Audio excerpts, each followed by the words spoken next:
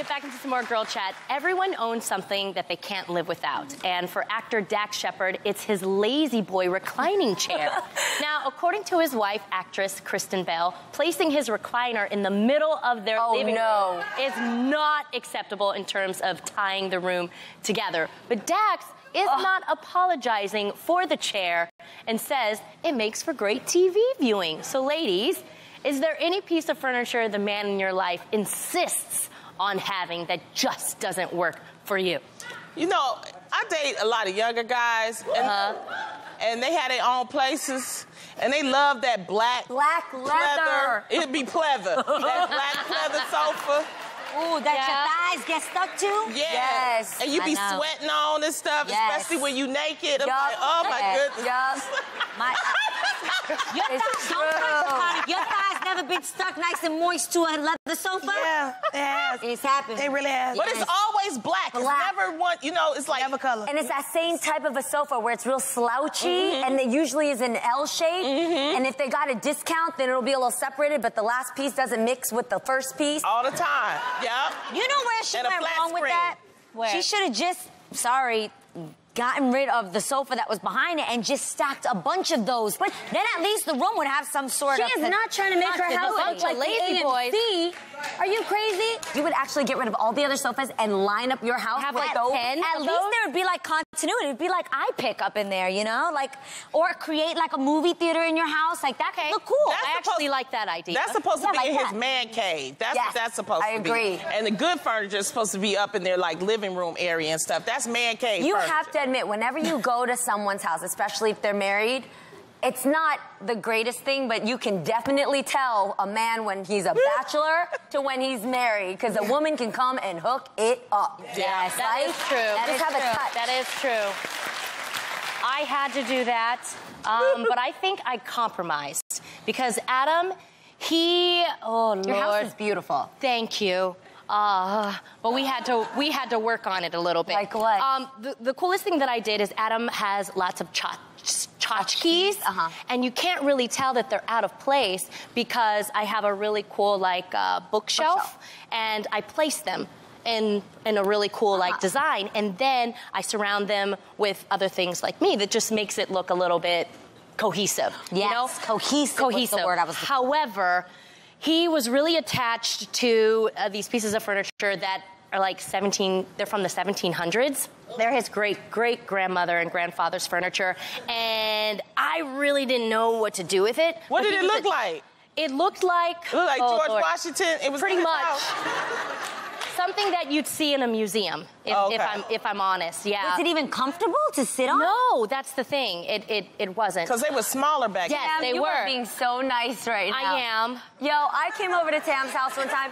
Tam has like a very New Hampshire, she lives by the beach, so it's New Hampshire, Cape Cod. That's the beach house. Breezy type of a home. Yes. And I could see, she showed me like, oh, I bought this at a thrift shop, and I got this when we were, traveling. I brought this from Napa.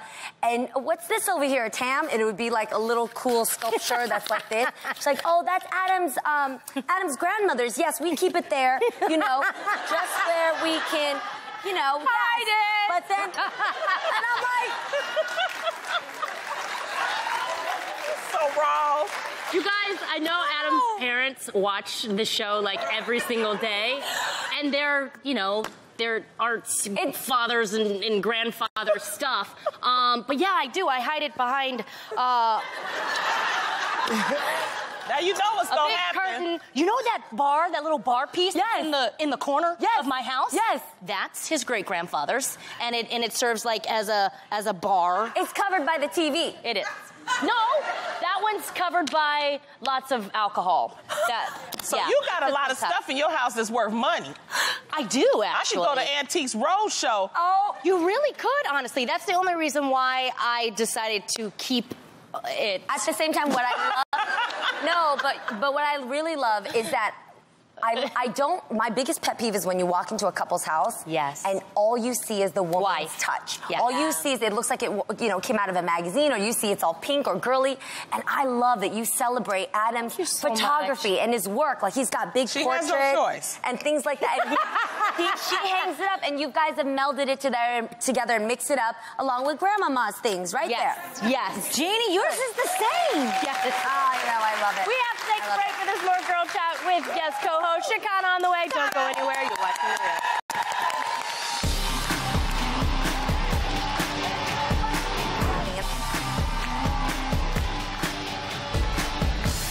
Welcome back. We're here with our guest co-host for the week, the one and only Shekinah.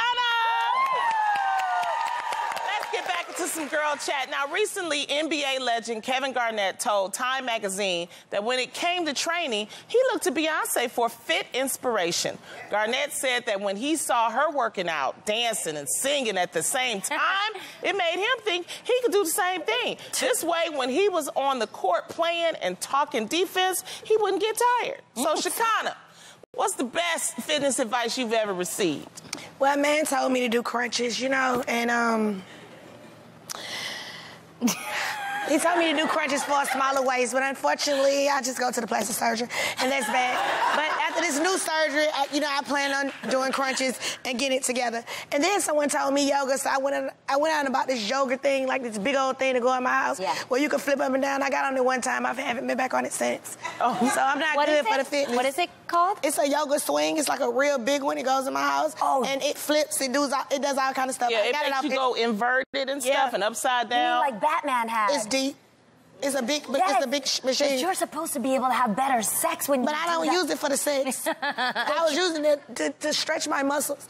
I wanted the longer torso because mine's so short to the ground, and I wanted to be longer. So I'm thinking like, hey, this machine gonna be able to make me stretch and lean my bones. Ain't did nothing. And you only use it once? Once. Why you ain't using it no more? Because I got on it. It made me dizzy, and I didn't want it anymore.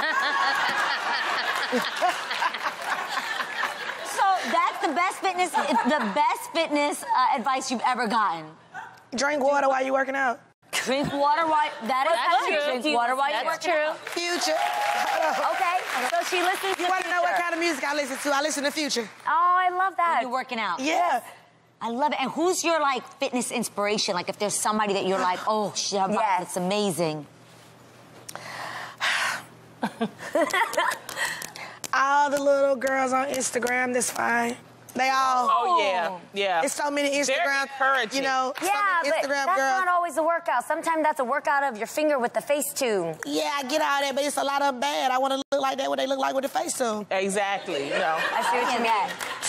So you know who's trying to be my fitness guru over there? Her. True. Let's go to Zumba class. Yes, it is so much fun. Lonnie, you would love Zumba. You would. Yeah. You would love Zumba, and you would too. You know how many calories? Let's just go out and eat. Lonnie, do you know how many calories you can burn in one Zumba class? How many? You guys, up to like 800 calories. That's really?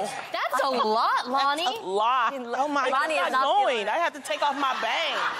What do you not like about what turns you off? I like walking. Like one time, Tam took me walking. Yes. It took us 2 hours because I kept sitting down. I'm like, hold on. I was like, ooh, look at all of this. But Lonnie, I have a question. Did you ever regret it afterwards? Exercising. Do you ever regret it afterwards? You do? Why? No. Lonnie, does it hurt? You're usually sore, everything. I know, like, but aren't you happy that you did it? You moved your body. No, I'm not. That's what you like to do. You like to drink. You like to exercise. That's different. Oh, my God. That's it. Okay, you know who I really like? My fitness inspiration is not actually a guy about body. It's a guy about mind. I love myself some Dwayne Johnson. Yes. Let me tell you why. That man gets up. He gets up. Yes. Woo away. Because that man gets up every single day at 4 a.m. to do what he calls clanging and banging. And I love it because so I wake up at 5 o'clock every morning and I do what I call progging. I throw on a weight vest and then I have this little hill where I pray jog. So I jog and I also pray. Sometimes I'm praying because I'm mad at my husband. Sometimes I'm praying because my mama drives me crazy. But I'm praying. But I always wake up every morning and I love that Dwayne Johnson in Miami, he always posts his before me, and he motivates me through his motivational speeches, so thank you so much for keeping me slim. Yeah. I look at it, too, and I don't get motivated. I go right back to sleep. I say, oh, he's up. Okay, now I know you up. All right. That's all for Girl Chat today, but there's more of The Real with our guest co-host, Shekinah. coming up next. We'll be right back.